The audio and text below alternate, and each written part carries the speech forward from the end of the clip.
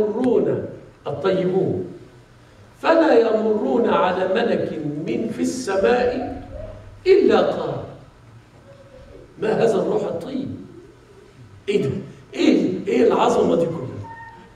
إيه الجنازة الفخرية العلوية دي؟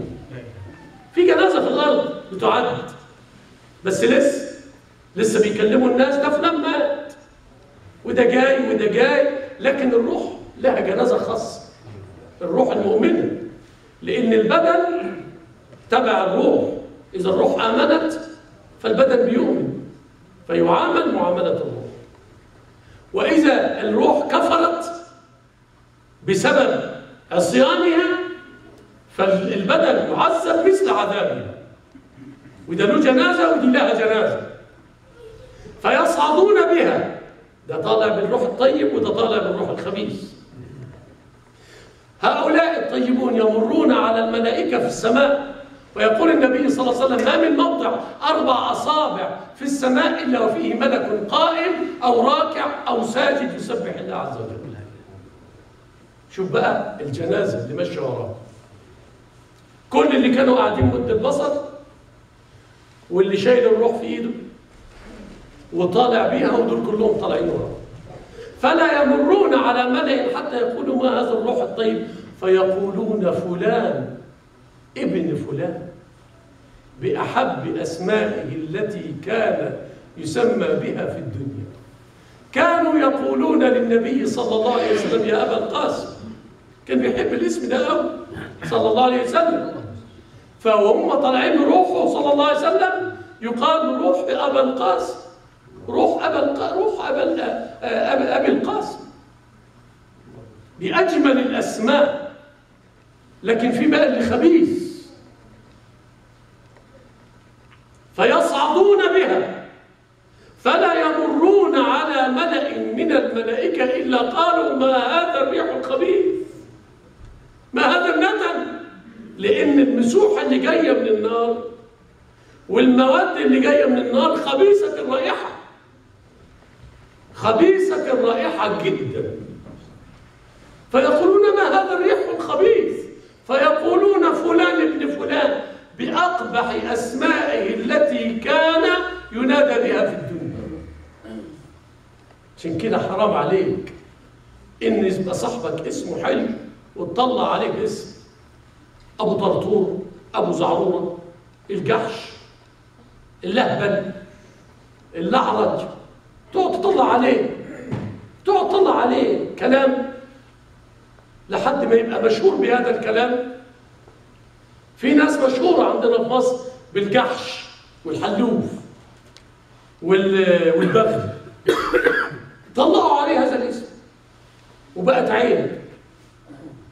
تخيل بقى مين ده روح البغل، لكن فلان ابن فلان. وفي هذه فائدة فلان ابن فلان، لأن في فهم خاطئ عند الناس خصوصا النساء، يظنون أن الناس تنادى يوم القيامة بأسماء أمهاتهم، زي هنا في أمريكا الفيصل عند أمريكا أو السلطات هنا اسم أمه مش اسم أبيك، يقول لك اسم الأم هو اللي هيميز. لكن هذا بالنسبة للناس اللي ما يعرفوش يميزوا، لكن بالنسبة لرب العالمين الذي ما من شاردة ولا واردة إلا أحصاها، وإن تكن مثقال حبة من خردل أتينا بها وكفى بنا حاسبين، كل شيء معلوم عنده. فينادى باسم أبيه فلان ابن فلان بأحب أسمائه، وهذا فلان ابن فلان بأقبح أسمائه. While they are ascending, they will pass by angels. Both the good guys pass by angels, and everywhere in the heaven they will say, "What a good soul! Great janazah! What is this happiness which waiting for him?"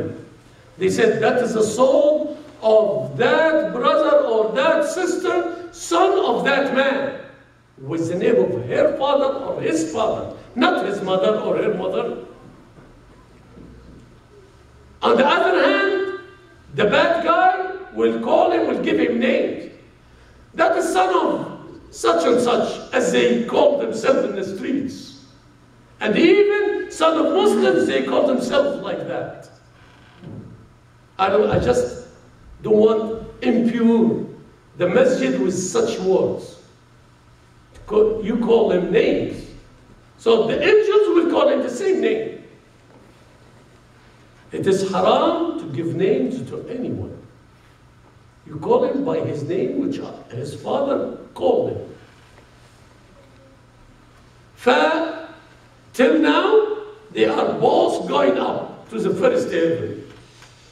This one is suffering from the bad comments, the very evil comments from the angels, and this one is getting more happier and happier with the comments of the angels he hears in the shrouds from the paradise.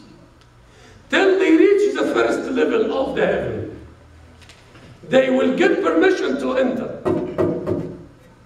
فيقولون من؟ فيقولون فلان ابن فلان. فيسمحون له فيشيعه من كل سماء مقربوها إلى السماء التي تليها. تخيل الجنازة يا أخي، ملائكة طلع بك، الله يديك طول العمر، ملائكة طلع بالميت، ثم يستفتح له في السماء الأولى فيفتح له فيدخلها، فيها أنبياء، فيها شهداء، فيشيعونه هم أيضا إلى السماء التي تليها، ثم التي تليها، إلى أن تصل سدرة المنتهى، فتلقى الله عز وجل فيقول أعيدوه إلى الأرض، فإني وعدتهم أني منها خلقتهم وفيها أعيدهم ومنها أخرجهم تارة أخرى. قال فتعاد روحه إلى بدنه، فإذا عاد يكون أصحابه قد أغلقوا القبر في الأرض. فنقول اسألوا له التثبيت فإنه الآن يسأل. في الآخر فيستفتحون له فلا يفتح له. The good one, they will open every gate of every heaven to welcome him and to add more people from the best people who live in each level of the paradises and the heavens, like prophets, messengers, shuhada, and every group will continue the janazah till they hand it over to the group in the higher level of the heaven, till it reach Almighty Allah. Almighty Allah will give good comments and say, he is a good servant and he was truthful. Return him back to the earth. I have promised them. I created them from the earth and I will return you into the earth and I will resurrect you once again from the earth. So they will gently return the soul to the body. Once the body, the soul will be returned into the body, people few seconds ago, they already covered the grave with dust. So the soul will enter the body again. On the other hand, we'll take 5 more minutes, no more than that, inshallah, to just complete the half of the hadith's first picture. They will try to get a permission to go up with his soul.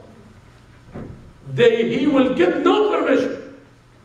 واقرأ إن شئت فلا تفتح لهم أبواب السماء ولا يدخلون الجنة حتى يلج الجمل في سم الخياط.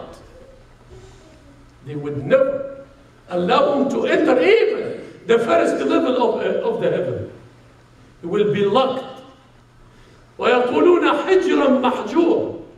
He will be locked here in the law below the first level. محجور for you specially.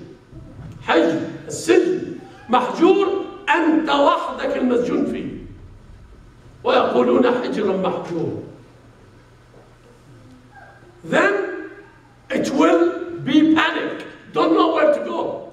Allah, the Almighty, will call from above. And كذب عبدي. He's a liar. Return him back to the earth. Return him back to his body.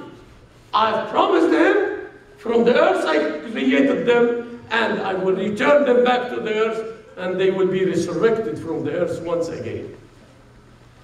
قال فيقذفونها قذفا فتقع في بدنه ويكون أصحابه قد صلوا عليه إن كانوا ممن يصلون عليه أو كان كافرا قبروه وأهالوا عليه التراب فعادت هذه الروح إلى بدنها وعادت هذه الروح إلى بدنها. وإلى هنا ينتهي نصف الحديث، نكمله غدا إن أحيانا الله عز وجل. وصلى الله وسلم وبارك على نبينا محمد أصحابه وأزواجه وآل بيته والحمد لله رب العالمين. السلام عليكم.